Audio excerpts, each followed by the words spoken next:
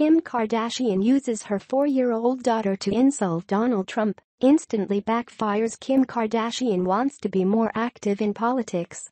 During an interview published Wednesday with Harper's Bazaar Arabia, Kardashian said she feels the nation is going backwards. "Sometimes I feel like I want to speak out more about political issues.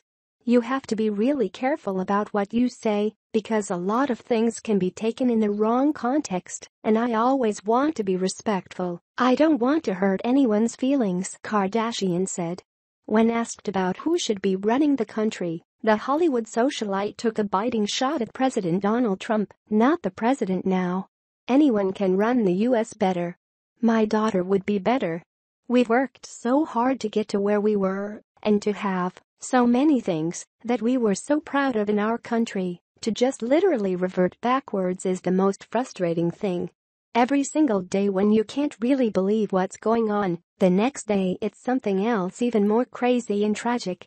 It's really scary, the world that we're living in now. And when you did feel safe at home, now with Trump in presidency you just don't feel safe anymore."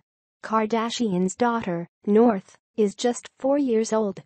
By the time she's able to run for president, Trump will have been out of office for anywhere from 19 to 23 years.